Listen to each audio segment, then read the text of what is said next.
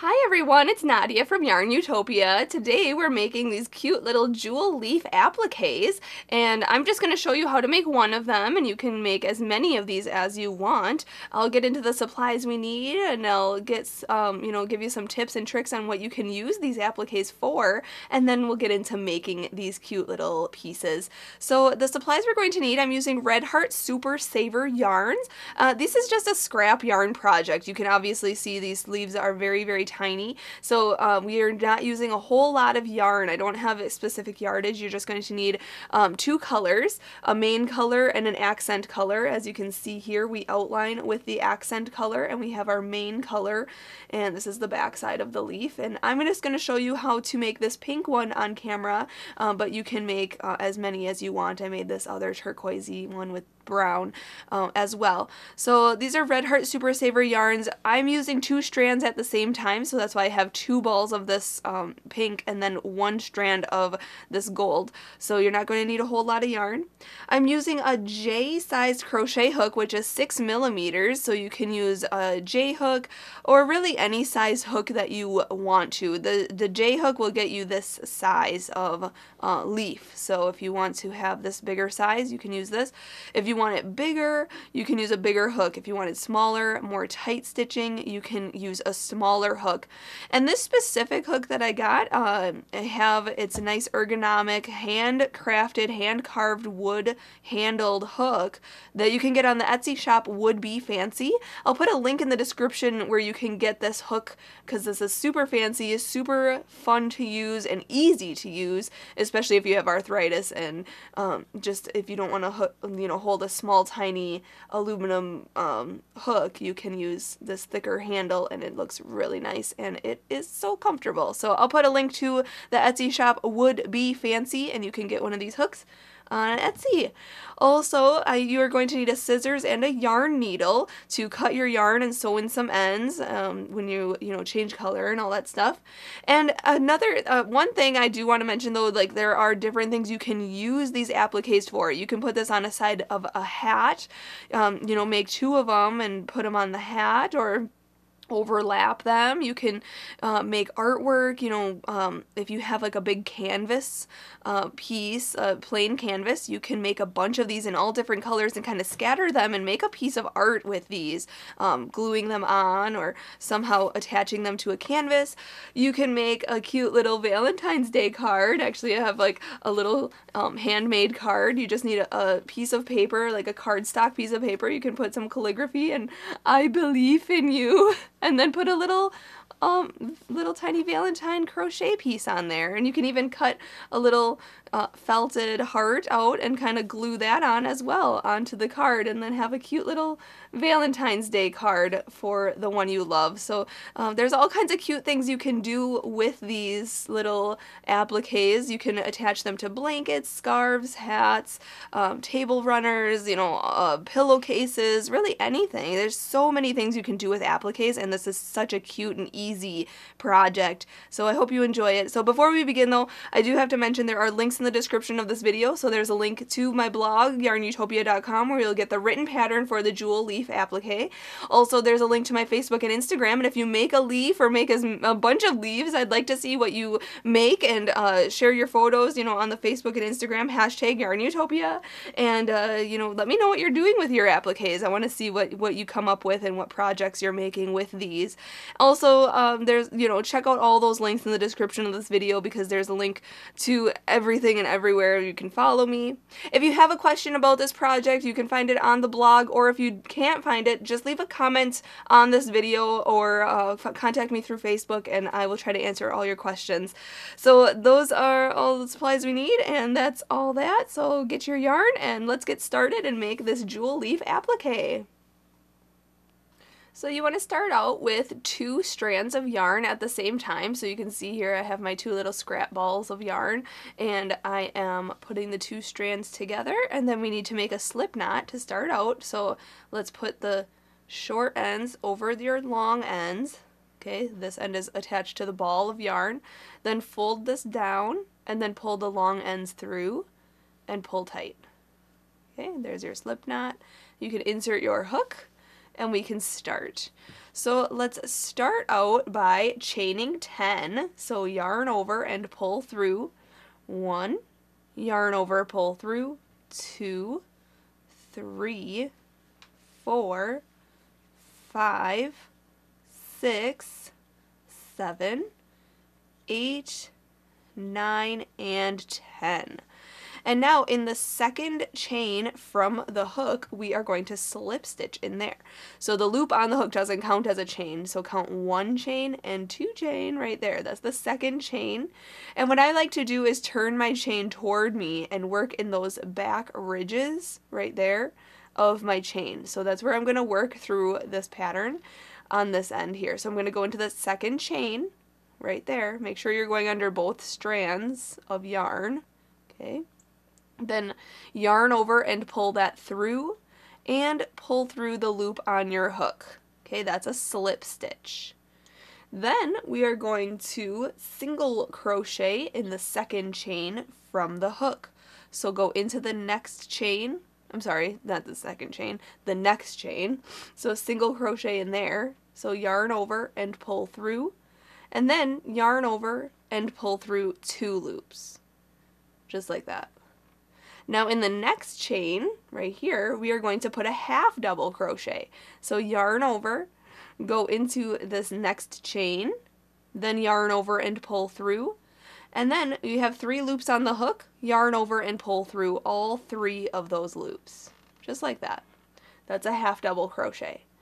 Now we want to double crochet in the next 2 chains. So in this chain right here, we're going to yarn over, go into that next chain, then yarn over and pull through, yarn over and pull through 2 of the loops on your hook, and then yarn over again and pull through those last 2 loops on your hook. Okay, that's a double crochet. So you have to put another double crochet in that next chain here. So yarn over, go into the next available chain, yarn over, pull through, yarn over, pull through 2, and yarn over and pull through 2. Now, in these next 2 chains here, we are going to put a treble crochet. So yarn over twice, go into this next chain here, yarn over and pull through, yarn over and pull through 2 loops, yarn over and pull through 2 more loops, and then yarn over and pull through those last 2 loops there. Okay. Another one in this next one. Oh, in these next 3 chains, sorry. There was 1, 2, and 3. Okay, so we have to put another treble crochet. So yarn over twice, go into the next chain here, yarn over, pull through, yarn over and pull through 2 loops, yarn over and pull through 2 more loops, and then yarn over and pull through these other 2 loops. Okay, those are treble crochets. So there's another chain here. We're going to put in another treble crochet. So again, yarn over twice, go in, yarn over, pull through, yarn over, pull through 2, yarn over, pull through 2, and yarn over and pull through 2. Now what we want to do is chain 3. There's still 1 chain left here. We're going to chain 3, 1, 2, and 3. And then we're going to come down to this chain down here and slip stitch into there. So go in, yarn over, pull through, and pull through. You can see I'm kind of turning this around now. I am going to work on the opposite end of this foundation chain, going back up to the tip of the leaf, okay? So this is what your piece should look like. You turn it upside down. And now what we're going to do is chain 3, 1, 2, and 3, and we're going to be working in each of these, basically these stitches across here, and we're doing the same stitch as the opposite end. So this next stitch right here is going to get a treble crochet. So yarn over twice, go into where that stitch is right there. I'm going to work over the top of my straggler as well, this loose end here, so it sews it in as I go, so I don't have to sew it in later. Yarn over and pull through. Then yarn over and pull through 2 of the loops on your hook. Yarn over, pull through 2 more loops, and then yarn over and pull through those last 2 loops. So now the next stitch, the next 2 stitches actually get a treble crochet each. So remember, yarn over twice, go in this next one, make your treble crochets.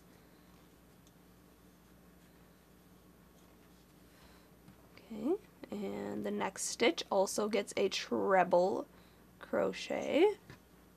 Remember, I'm working over the straggler to sew that in, and I'm working the same stitch as the opposite end here. So now this next stitch right here is a double crochet. Okay, so we're going to just yarn over once, go into this next stitch, yarn over, pull through, then yarn over and pull through 2 loops, and yarn over and pull through 2 loops.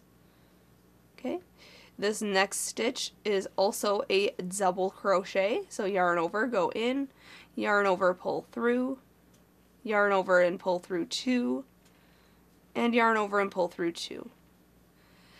This next stitch is a half double crochet, so yarn over, go in, yarn over, pull through, and then yarn over and pull through all 3 loops on the hook, and then single crochet in the next stitch. So go in, yarn over and pull through, yarn over and pull through 2 loops. Now this first stitch right here, we are going to slip stitch into there, so go in, yarn over, pull through, and pull through, just like that. So there is your leaf. So now we need to fasten this part off, so just chain 1, and then we can cut our yarn. Okay, pull that through, pull it tight. So this is what it should look like right now. It kind of looks like a little raindrop or something, like a shape of a raindrop. So now I'm going to sew in some ends here. This one is already sewn in, so I'm safe to trim that one.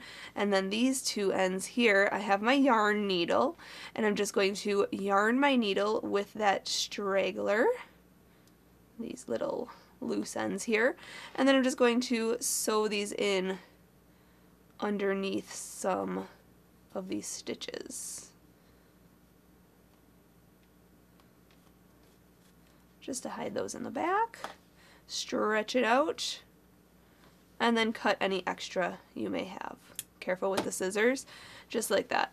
So now this is what it should look like so far. So now we're going to outline this in the golden color. Alright, so grab some extra yarn or a different color yarn, and we're only going to be using 1 strand of this one here. Grab your leaf and turn it upside down, so you're looking at this rounded part here, and we're going to insert our hook where we slip stitched at the end here. When we chain 3, slip stitched, and then chain 3 again, we're going to insert our hook at the very center slip stitch right in here. There we go. And then we're going to hook on this new yarn and pull that through the back there. Okay? And now what we're going to do is slip stitch all along the very edge of our piece. So in this chain, we're actually going to go into the actual stitching of the chain and not around the chain. Okay, so we're going to go in between the, it might be a little difficult for the chain portion of this. Then yarn over and pull through, we're slip stitching. So pull through and pull through, just like that. And there is a nice slip stitch. And this is similar to like surface crocheting. So now we're going to go into the next chain under this loop and this loop here. Yarn over and pull through. If you can, there we go. And then pull through that loop on your hook too. And this next chain. Okay, so there's 3 chains that we have to go in. Yarn over, pull through, and pull through. Now we're going to go into the stitch here. So go into the stitch, yarn over and pull through, and pull through. And the next stitch. Okay, and in each stitch around this whole piece, we're just slip stitching. I'm going a little faster now, just slip stitching around, so you can see here, this is what you'll have, a nice surface edging. It'll just outline the leaf. Once I get back around to the other side, I'll meet you up and we'll go on to making the stem and then going up the center. Alright, when you get to the last 3 chains here, we slip stitch in each one of those. Then we're going to go back to where we started in this middle slip stitch right there. We're going to go into there. So slip stitch in that. And then what we're going to do is actually chain 3. So yarn over, pull through 1, 2, and 3. And then we're going to slip stitch in the second chain from the hook, so go into this second chain right here, yarn over and pull through and pull through. And in the next chain right here, go in, yarn over, pull through, and pull through. And then we're going to go back to where we started in the same spot and slip stitch back into there. So yarn over and pull through and through.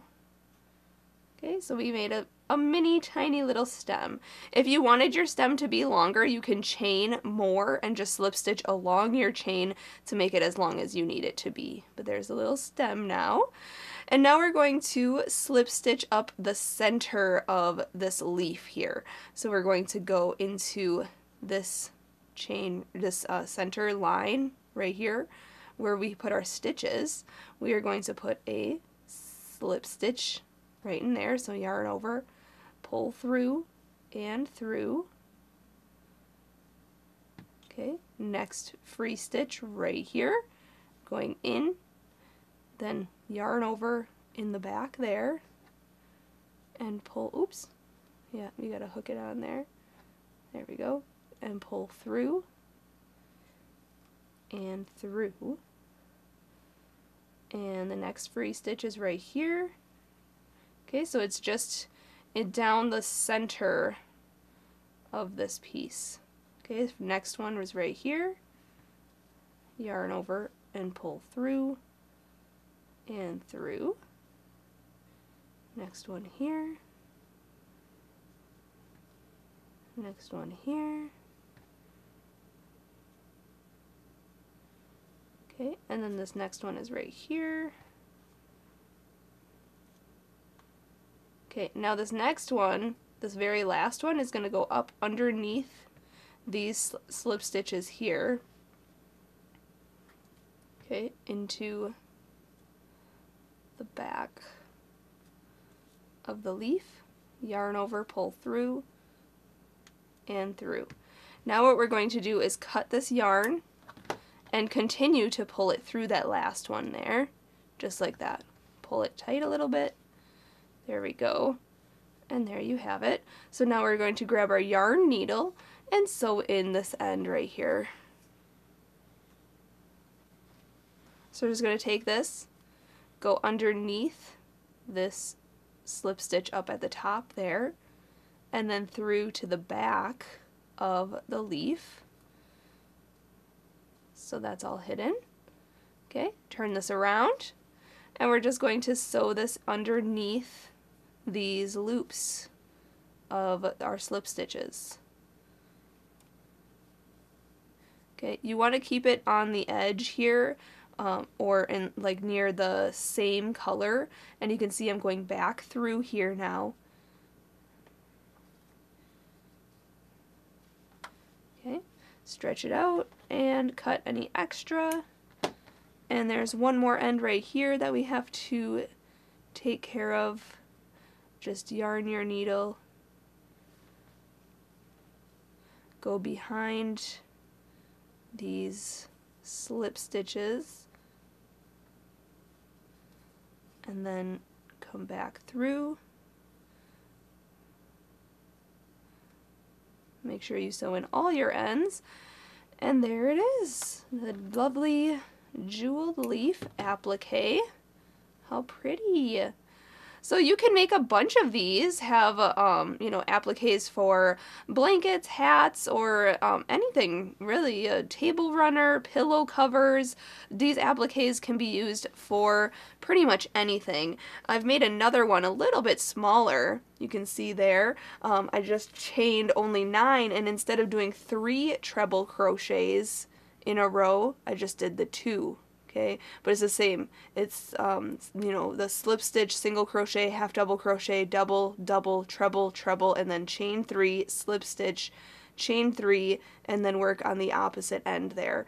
Just do the 2 treble crochet. So it's a little bit shorter, a little bit smaller than the one I just showed you, but you can make these any size you want, and if you wanted to use a smaller hook or a bigger hook, you can make as many of these as you want, bigger or smaller, in any colors too. So share your work on the Facebook, on the Instagram, #YARNutopia, and have a great rest of your day.